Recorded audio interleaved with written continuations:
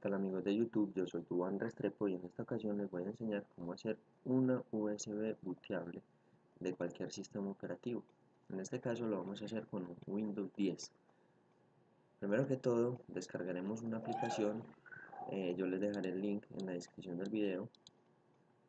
Con esta vamos a crear las memorias USB booteables.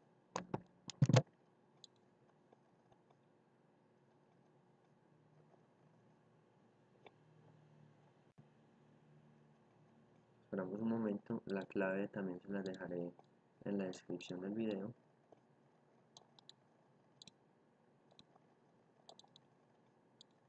Pegamos, desencriptar y le damos descargar a través del navegador. Esperamos un momento que se realice la descarga. Esto ya dependerá de la velocidad de sus conexiones.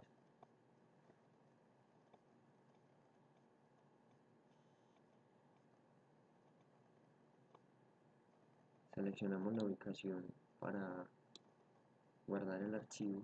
Yo en este caso le daré el escritorio y procedemos a instalar la aplicación. Doble clic, ejecutamos y le daremos siguiente en todos los pasos siguientes hasta que nos aparezca finalizar. Yo en este caso no lo haré porque viene lo que me aparece y es porque yo ya tengo instalada la aplicación, como lo pueden ver aquí en mi escritorio. Entonces le daremos cancelar. Yo le doy cancelar, ustedes le dan siguiente hasta finalizar.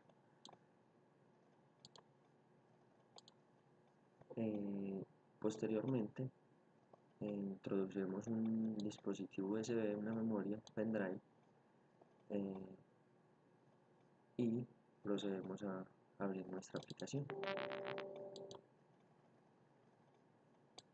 Aquí seleccionaremos el ISO del sistema operativo. En este caso yo seleccionaré uno de Windows 7. Ustedes van a la ubicación donde tengan el ISO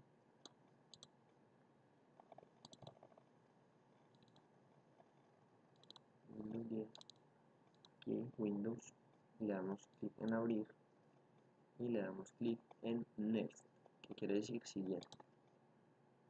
Seleccionamos que es un dispositivo USB, le damos, miramos que aquí está bien, está en el H y ese es un dispositivo de 7.2 GB, los cuales están libres. Entonces le daremos en Version Copy y esto nos quiere decir que tenemos que borrar todo lo que hay en el dispositivo. Le daremos en esta opción, le daremos que sí y él empezará el proceso. Es algo demoradito,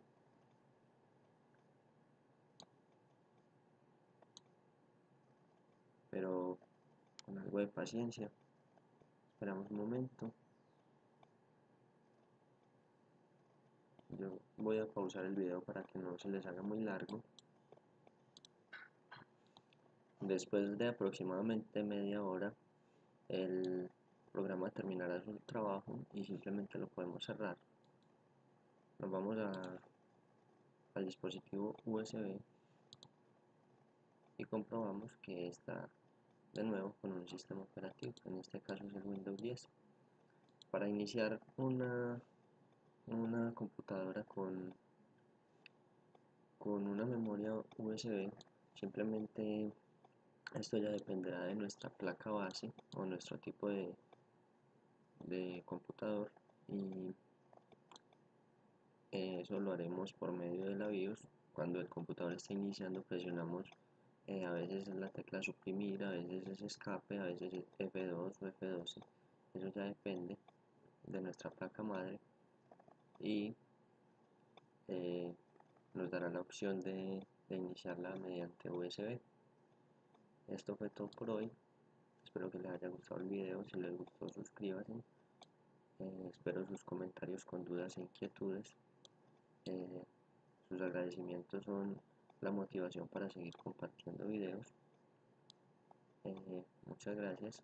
La calidad del video no ha sido la mejor, espero en otros videos hacer una mejor edición, ya que el tiempo no me lo permite mucho.